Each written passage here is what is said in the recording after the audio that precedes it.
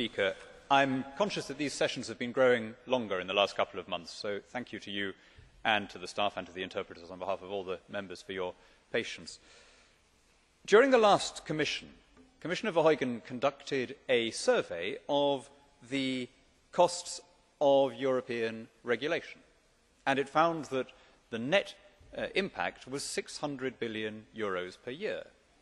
On the Commission's own figures, the benefits of the single market are €120 billion a year. So, according to the European Commission, and they should know if anybody does, the single market is 5 times as expensive to business as it is in generating benefits. Now, of course, the way to reverse that balance is to scrap regulations and to cut tax, but you won't cut tax as long as you harmonise it. Tax harmonisation will always be upwards for the most basic of reasons.